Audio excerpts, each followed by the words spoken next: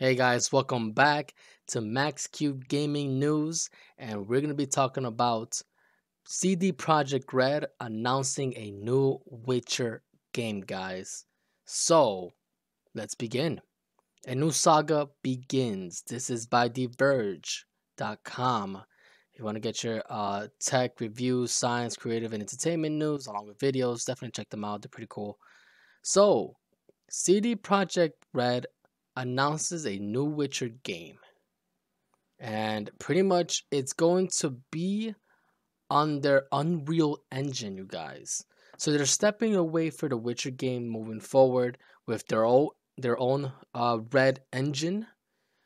Due to the fact of complications with CD Projekt Red, due to 2077, they're stepping away from using the Red engine graphics and using Unreal. This is the first Witcher game since 2015. So it's been over roughly what 7 years, 7+ years, guys. And it's gonna pretty much be something new. There's rumors that it might be a prelude to the Witcher series from the get-go. They're gonna be mostly focusing on the books themselves by the authors and making sure it's from mostly accurate from the source itself. And even with that, guys, even with that, there is multiple sources indicating that the partnership with Epic Games and CG Projekt Red for this particular game will not be exclusive. So it will be on major platforms, not just the Epic Games.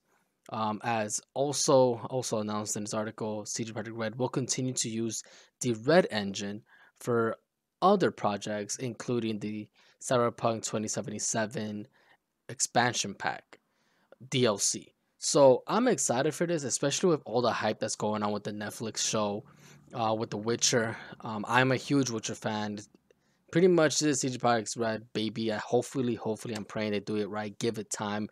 Make sure it's not graphically buggy to the point of oblivion, and hopefully the story is well plotted, as Witcher's 3 Wild Hunt was. But yeah, what do you guys think about this? Are you guys excited for a new Witcher game to come out? Are you guys watching the Netflix show? What's your thoughts about it? Let me know all those things in the comments below. Don't forget to like, share, comment, and subscribe as we are on the journey to 200 subscribers. And I'll highly appreciate everybody who contributes. So, with that being said, once again, I'll see you guys on the other side. Cheers.